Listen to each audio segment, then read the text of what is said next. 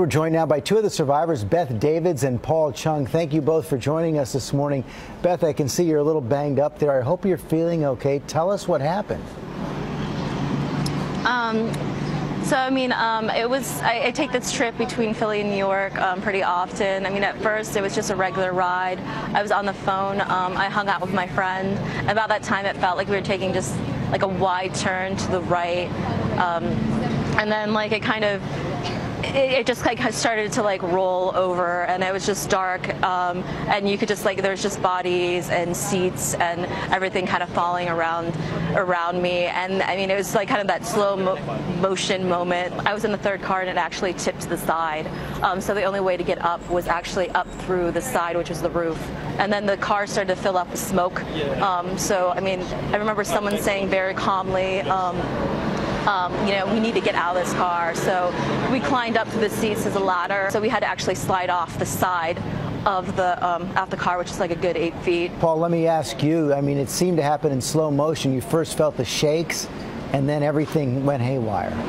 Yeah, I was at the back of the train, and again, similar to Beth's story, I was playing around with my phone, streaming Netflix, and suddenly the car, as if someone had slammed the brake, and suddenly everything started shaking really hard and the whole train went dark. And then I saw some passenger also escaping from the window. Beth, this must have been the most horrifying thing you've ever been through, but it also seemed like people kept their heads about them. You just want to hug the other survivors next to you, to wanting to help people, to just connecting with others, to like just thinking about the logistics of like, I don't have a wallet right now, I don't have a shoe. A lot of the passengers were very brave. They came out very collected. Yeah. While in shock, everything happened really orderly. It wasn't a massive chaos. We're glad you're both okay right now. Thanks for joining us. Thank you. Thank you. I can't believe. We saw them hugging right there. Paul and Beth weren't traveling together, but they actually did used to work together at the Associated Press. We're glad they're both okay. A hug like that. Musician Yamin Allworld was in the fourth car. He captured video helping people off that train, and he joined us just a short time ago. Please tell us how you're doing this morning. Yes, I had some minor injuries to my leg, actually. And can you tell us, Yamin, what happened? What did you see? What did you feel? What did you hear? It just felt like our car was leaving the ground. I started floating in the air, and I just felt my body lifting up and going forward over seats and started toppling. And when did help arrive, and how did you get out?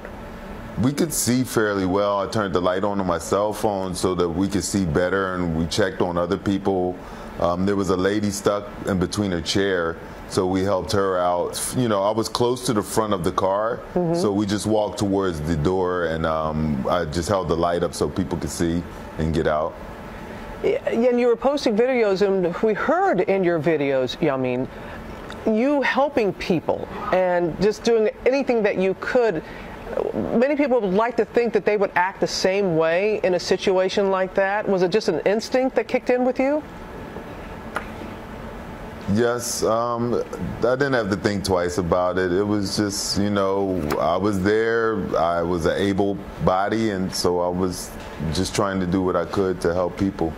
I know that you MC for Questlove, and he sent out a really nice tweet about you overnight. He said, thank God that you are here to literally see another year. Today is your birthday? Yes, yes. Today is my birthday, yes. And I know that you're feeling very, very grateful this morning, aren't you? Yes, I'm so grateful, yes. Yeah, I mean, thank you. I know you and others, and ourselves included, are thinking of those who were not as fortunate. But thank you so much. Yes. Thank you. You take care. Thank you. Thanks for having me. God bless everyone. God bless. Peace. Peace.